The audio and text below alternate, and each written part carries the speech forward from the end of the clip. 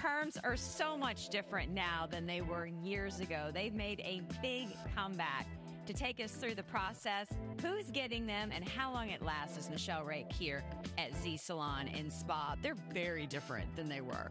They are. Yeah. They absolutely are. Because in the past, they were, really tight. Perms were very tight. And although we can still do those, and there is some desire for that. Right? Yeah. But I think that's the image that we get when we talk about, perms are back. We think, oh gosh, why would anybody want to do that? Yeah. But it's a very different look now. Yeah. If you have some natural wave, they can give you a more consistent curl throughout.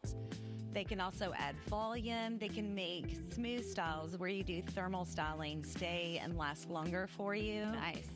So you'll just get those same results that you created that morning throughout the day. Is the process different than it was years ago? The process is very similar.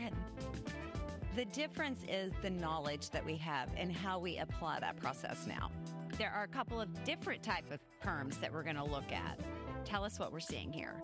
So one of the things that we're seeing with this long hair is she does have some natural wave, but where she's thermal styled it for years, it has destroyed the integrity of her natural curl. So we went in with a spiral perm on her to give her a more consistent curl throughout and to bring that back for her. Another example, you mentioned young men coming in to get perms as well. We have an example of that.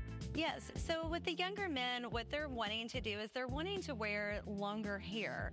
But if their hair is so straight, it just hangs there and it lays and they just look unkept. So with the curl, they can keep the length, even grow it longer, and then keep it back off of the face and accent things that they like about themselves. And then last but not least, if you're looking for a little volume or lift in your hair, if it's fine, or for some of your older clients, they really prefer this. Yes, with this type of curl, what we've done here is we've created a lot of volume and fullness. And so what it has done is it has brought the attention up on her and shifted your eye, almost kind of like giving a facelift. Yeah. And so what is the main age group or target that you are hearing from that wants perms? There's actually two very different demographics right now. We're looking at gentlemen wanting perms, and I would say the age for that is between 14 and 25. Yeah. And then for women, we're looking at a demographic more like 30s to 45. Mm-hmm. And then what is the maintenance like after you have a perm? The day-to-day maintenance is basically the same for straight hair. You do need to use products that are created for perms. Shampoo, conditioner, things like that. Conditioner, moisturizing is going to be your best friend.